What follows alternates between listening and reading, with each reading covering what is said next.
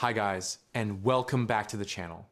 Today, we are looking at the new LongCat Video Avatar. Of my personality that are in the extreme, right? Yeah. Like Torture Poets Department, my last album was really high.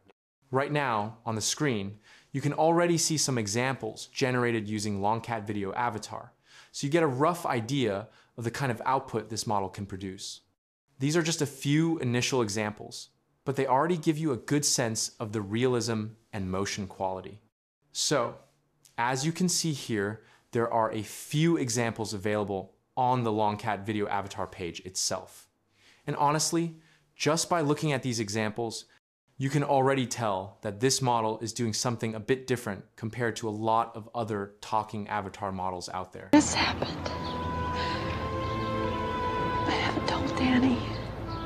So this is LongCat Video Avatar. It's an open source AI model that focuses on creating realistic talking avatar videos. Instead of just generating random facial movements or stiff head motion, this model is designed to keep the character consistent while syncing facial expressions and lip movement properly with the audio. That means when the character talks, the lips actually follow the speech in a more believable way, and the expressions match what's being said. Another big advantage here is identity, consistency, and this is a very important point. The face does not keep changing from frame to frame, which is a very common issue with many AI video models right now. With a lot of models, you'll notice that the face slowly morphs, or the eyes, nose, or jawline start changing over time. LongCat handles this much better. It uses smarter attention mechanisms and stitching techniques to keep the character stable even when you're generating longer clips that run for many seconds or even minutes. Now, if you compare LongCat Video Avatar with something like Infinite Talk, the biggest differences really come down to stability, realism, and flexibility.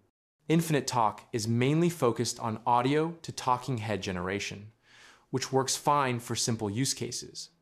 But LongCat Video Avatar is built with a broader goal in mind. LongCat is not just about lip syncing audio to a face. It's designed to generate long, natural-looking videos where the character stays consistent throughout the entire clip. It avoids weird quality drops, identity drift, and motion collapse, which usually start appearing when videos get longer. This becomes especially noticeable when you're generating content that's more than just a few seconds long. Another important thing is that LongCat can produce natural gestures and subtle movements even during silent parts of the audio. So when there's a pause in speech, the video doesn't just freeze or look dead. The character still moves slightly, just like a real person would. This is something many older talking head models really struggle with. So in simple terms, LongCat gives you more realistic motion, stronger identity, consistency, and much better long video stability. So as you can see here, this is the BF-16 LongCat Video Avatar. After releasing this model, the creators have also provided an FP8 version along with the BF-16 version. They've also shared an avatar list, and I'll include all of those links in the description so you can check them out yourself. Now, let's move to ComfyUI, and let's take a look at how everything actually works in practice. So here's the pipeline. As you can see, we're using the LongCat Video BF-16 version. You can also use the FP8 version if you want, depending on your GPU and VRAM. For this setup, we're using distilled along with block swaps and torch compiler settings. Okay, so here is the text encoder prompt. Beautiful young woman in a modern apartment hallway holding grocery bags. You can pause the video here and review the full prompt properly if you want to. Now here is the audio section. Let me know if you need any help with that. I'd be more than happy to give you a hand. This is the audio file we're going to use for this example. You can download all the Wave 2x files from here. I've also included all the Hugging Face links so you can easily access everything. For output settings, we're using 16 output FPS, rendered at 32 frames per second. The resolution is set to 720p, and the total length is 93 frames. Here we're using the WAN Video Scheduler version 2 set to 10 steps. On the right side, you can see the LongCat Audio Avatar, extended embedding. All right, now let me show you the generated video output. I'd be more than happy to give you a hand. Let me know if you need any help with that.